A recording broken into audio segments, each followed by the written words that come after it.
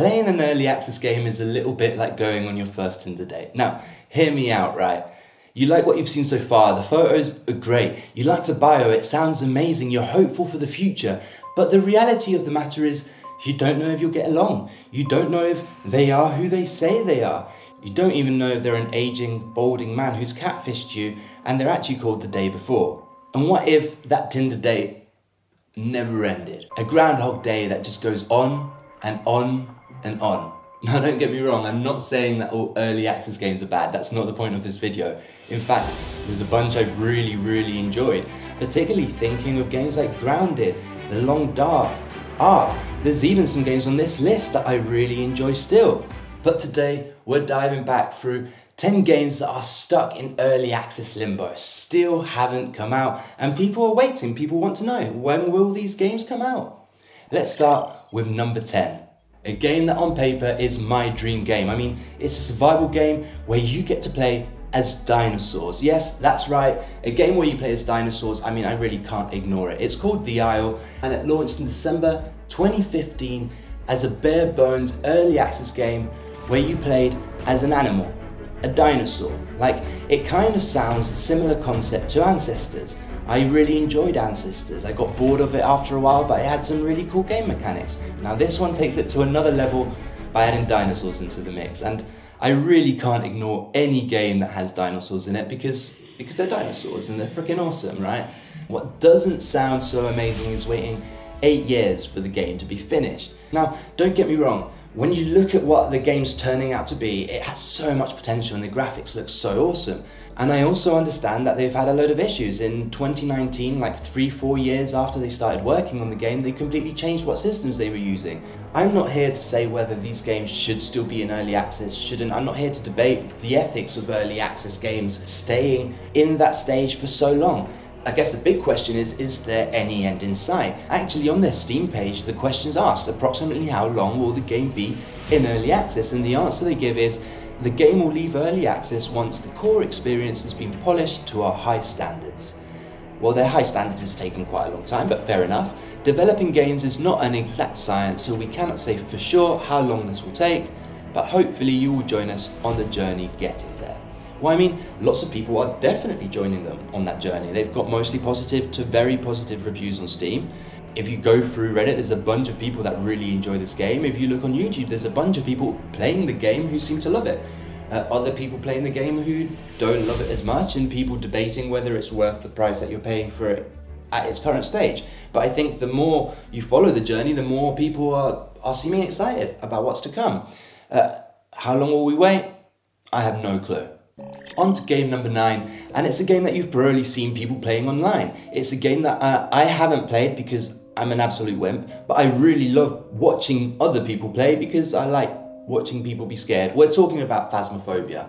And no, it hasn't been in early access as long as some of the other games on this list, but people are excited. People want it out. People want to know, how long will it be in early access? When will the final finished polished version, does that even exist anymore? Is there a polished version? When will it be out, right? It released in September 2020 by Kinetic Games. It even won the Game Awards for Best Indie Game. Like, it's a game that's really loved by people. In fact, if you go on Twitch, if you go on YouTube, you can find some awesome content of people playing it. Like I mentioned, I spent so many hours watching people play this game. It's a 4-player online psychological horror that will make you poop your pants. At least it will make me poop my pants because I just don't deal well with jump scares, right? So you play as a paranormal team that gets to investigate this paranormal activities in these weird haunted house and figure out what the culprit is, what kind of spirit the culprit is, what kind of malevolent being is haunting this house. And it's done really well, very positive reviews, overwhelmingly positive reviews, and that's why it's on this list, because people want to know, when will it be out? What's going on? How long will it stay in early access? And what they actually say is, the current plan is to get a full release late 2024. Sounds great, excited, it's not too far away. However, this may change depending on features added and how the game will progress through early access. So as usual with early access games, it's a as long as we want. What I will say is the team that are working on this game are awesome. You can see some really cool interviews online with the developers. They're really involved with the community. They play the game and they enjoy the game, and they seem to really enjoy talking to others, and some of the developers are really funny. So I have high hopes for this game. I have high hopes for how they treat the community, and I think fingers crossed they will stick to what they're saying. On to game number 8. And this is one that has been in early access for a while, right? 7 Days to Die. 10 years in early access. Released 13th of December 2013 by the Fun Pimps. This again is a game that I both really enjoy playing and enjoy watching other people play. It combines a bunch of elements that I really like. Survival in an open world setting, it involves tower defense, it involves psychological horror, it involves RPG elements, and people really enjoy this game. They play it online, it's got very positive reviews on Steam. Mostly, some people do highlight that it's been in early access for a very long time. In fact, on Reddit the conversation goes on and on. One Reddit user said, look, I enjoy the game but can't recommend a game celebrating 10 years in alpha, Steam early access. Any developer publisher would take one look at this as a dumpster fire and cancel it so hard and fast. Valve should put a limit on the early access. No game should be allowed to sit in early access for the rest of its existence. Again, we're not here to debate the ethics behind this. We're not here to debate whether it's right or wrong for a game to sit there. I have my opinions, I'm sure you have yours. Maybe let's have a conversation in the comments. People certainly have their way of feeling, and it's on both sides. Some people hate the fact games are sitting in early access for so long. Some people actually like it. They feel like it almost guarantees that the game's going to have continual development. Although that's not always the case, because there's games that have sat in early access and have just stayed there with nothing being done to them for years. We're on to number 7, and I love this game so much.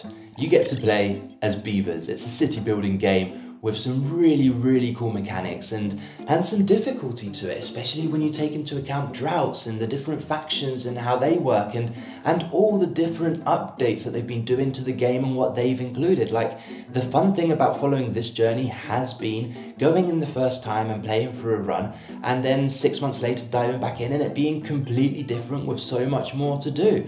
It's been a really cool journey to follow, and it's not been that long a journey. It's a game that came out in September 2021, so not that long. 2 to 5 years, because they did start playtesting it in December 2018. But the reason I'm including it in this list is because I'm freaking excited for it to come out, and I want to see the finished product come out, and I want to see people jump on this. And it's already getting a lot of love on Reddit and YouTube. People really like this game. It's super cozy with difficulty. The mechanics take some getting used to. The droughts really can fuck you up really hard if you don't know what's coming up. But once you get the hang of it, it's a game that has so much potential, and I'm really looking forward to seeing what they fully do with this. So how long are we expecting this game to sit in early access? Well, interestingly enough, on Steam it says we expect the early access to last at least a year. Well, it's definitely been a year. While we have ideas for what needs to be done before the full release, player feedback affects that, and we're ready to put in additional time. They are putting in additional time, and it's definitely worth it. As I said, every time I jump back into the game, they've added really cool stuff that keeps me motivated and makes me want to play. But I do wonder how long is too long, and how long before something else comes out that diverts my attention away, and they've kind of lost that opportunity. Do you think that is a worry for these games? Next, on to number 6, and we're covering a type of game that I wouldn't normally cover on this channel, right? It's called Blade and Sorcery, and it's a VR game. And the reason I don't normally cover VR games is A, because I don't have a VR headset, B, because the reason I don't have one is waiting for enough games that I actually want to play. And this is one of them. This is one that's really caught my attention. It came out in 2018, so it sat there for a while, right? But you can kind of understand it a bit more when you're talking about VR. And it's had overwhelmingly positive reviews, so they're obviously doing some really cool work. And watching people play this game really makes me want to try it out. Does it still look janky? Yes. Is it at the point where I want it to be to jump in? Not quite yet, but it's one where I am enjoying watching the journey and seeing if they either blow it out of the park and polish it off really well, or encourage other companies to do something similar and to play around with that concept, because I really want to swing a sword around and do some really cool slashing. It sounds awesome. So what does the company say about how long the game will stay in early access? Well, they say due to the original small scope of the game, it was initially expected that the early access period would be as little as 6 months. Well, it's been years, so that's definitely come and gone. However, fans have shown us such overwhelming support and enthusiasm that it has allowed us to increase the scope of the game dramatically, as seen by the continued expansion over the years. Our estimated finish line has now shifted to approximately Q1 2024. So we could almost be there, although they do continue to say that could very easily become Q2 2024. So either we're almost there or almost there, or it just shifts completely and we don't know how long it will stay in early access. What I will say is that I can kind of understand it with VR. It still needs so much improving, there's still so much work to do in this field that I don't feel as bad about a game sitting in early access for this long in VR as I do about games that now have so many lookalikes and competitors that have come and gone in a polished state. And I'm excited to see how it turns out. How about you?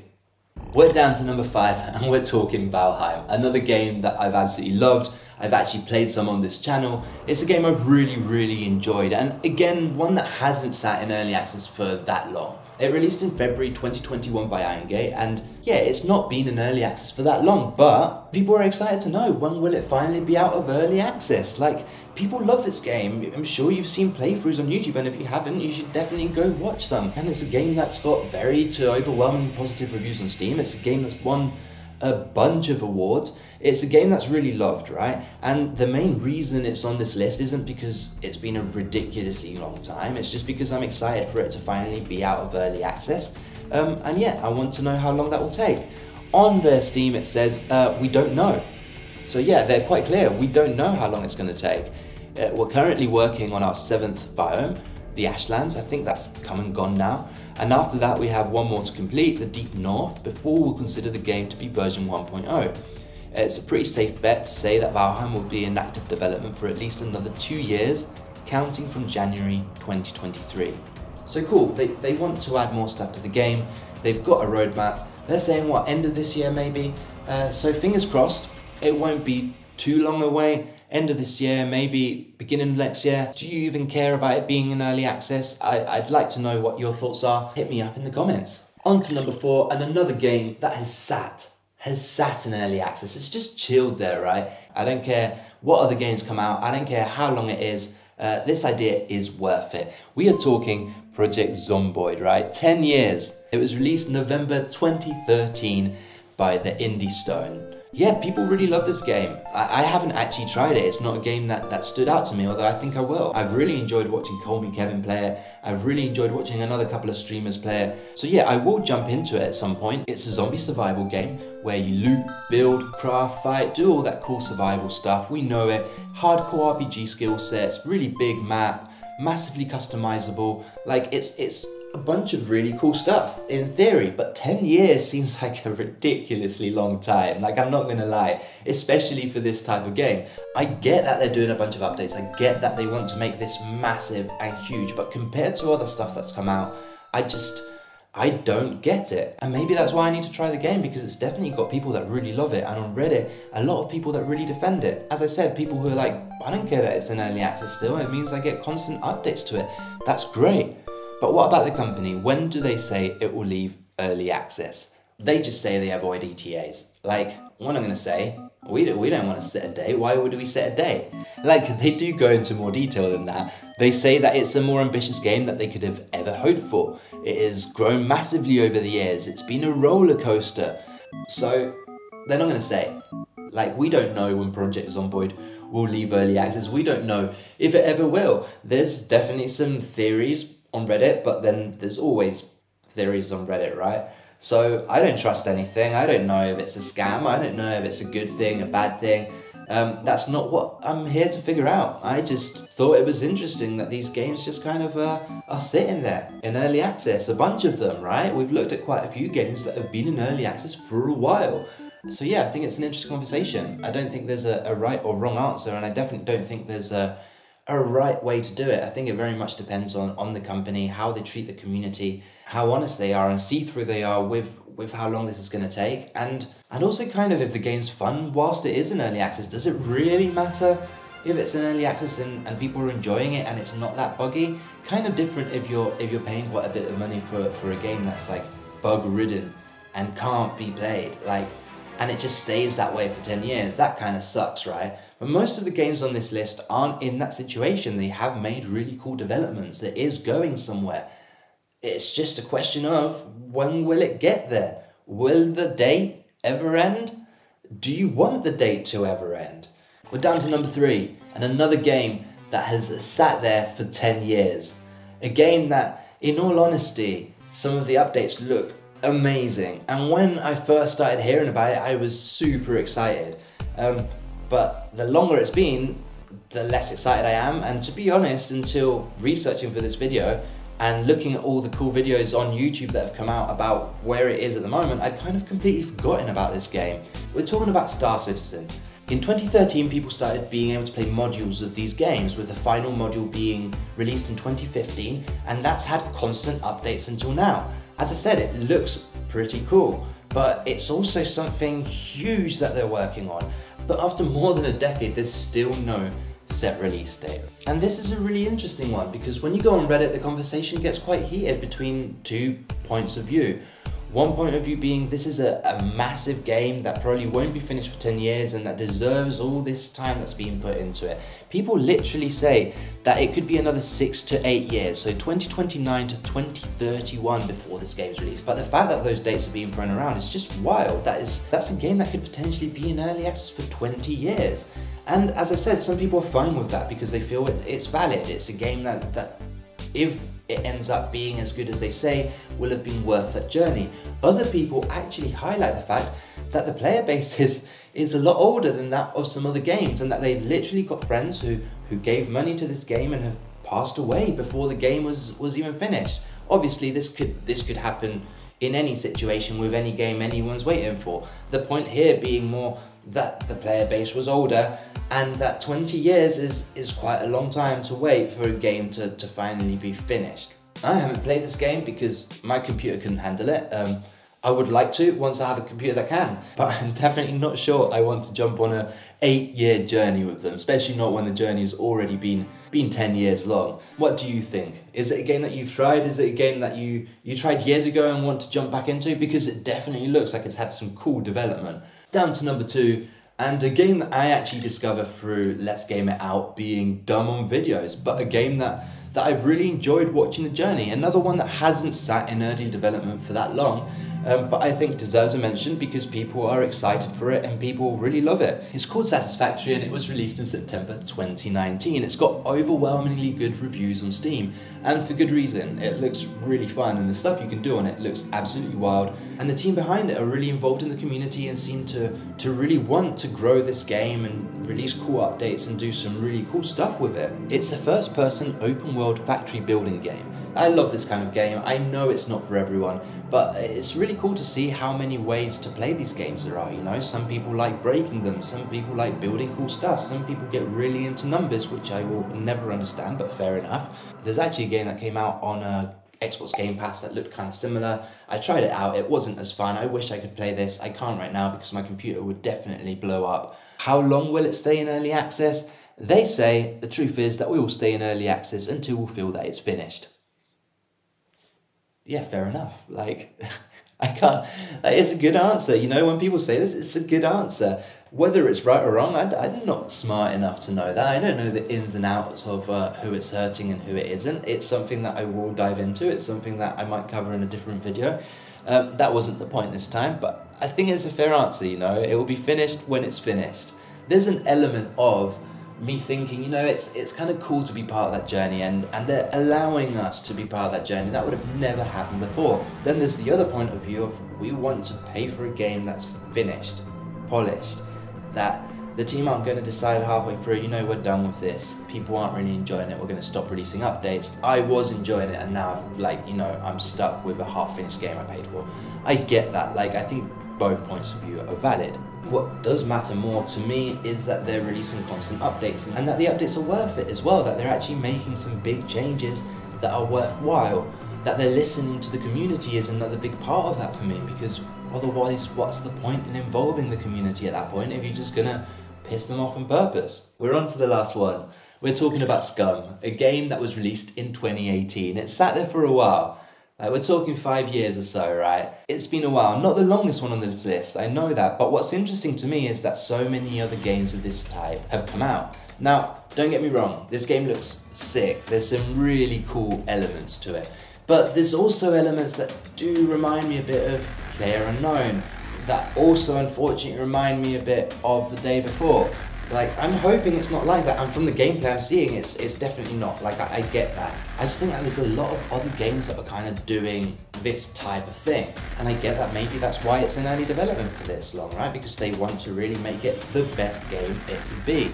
When asked about how long it will stay in early development, the team says SCUM will be in development for at least 1 full year during early access.